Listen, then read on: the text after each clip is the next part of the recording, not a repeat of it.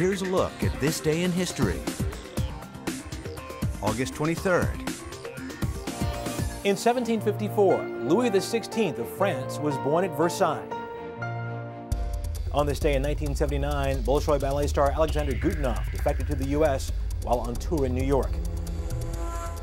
In 2000, 51 million viewers watched Richard Hatch pick up the $1 million prize in the season finale of Survivor. And on this day in 1902, American cooking authority Fannie Farmer opened her School of Cookery in Boston. 6 years earlier, she had published a revolutionary cookbook which introduced accurate measurements to American recipes for the first time.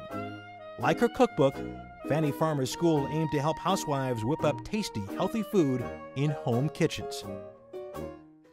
On August 23, 1902, pioneering cookbook author Fannie Farmer, who changed the way Americans prepare food by advocating the use of standardized measurements in recipes, opens Miss Farmer's School of Cookery in Boston. In addition to teaching women about cooking, Farmer later educated medical professionals about the importance of proper nutrition for the sick. Farmer was born March 23, 1857, and raised near Boston, Massachusetts.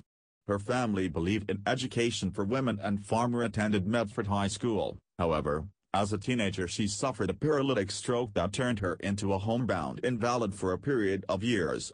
As a result, she was unable to complete high school or attend college, and her illness left her with a permanent limp. When she was in her early 30s, Farmer attended the Boston Cooking School.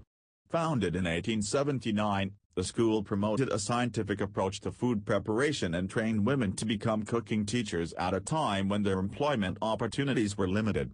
Farmer graduated from the program in 1889 and in 1891 became the school's principal. In 1896, she published her first cookbook, the Boston Cooking School Cookbook, which included a wide range of straightforward recipes along with information on cooking and sanitation techniques, household management and nutrition.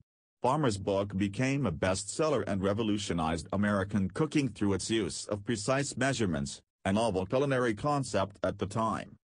In 1902, Farmer left the Boston Cooking School and founded Miss Farmer's School of Cookery. In addition to running her school, she traveled to speaking engagements around the U.S. and continued to write cookbooks. In 1904, she published Food and Cookery for the Sick and Convalescent, which providing food recommendations for specific diseases, nutritional information for children and information about the digestive system, among other topics. Farmer's expertise in the areas of nutrition and illness led her to lecture at Harvard Medical School. Farmer died January 15, 1915, at age 57. After Farmer's death, Alice Bradley, who taught at Miss Farmer's School of Cookery, took over the business and ran it until the mid-1940s. The Fannie Farmer Cookbook is still in print today. And that's this day in history.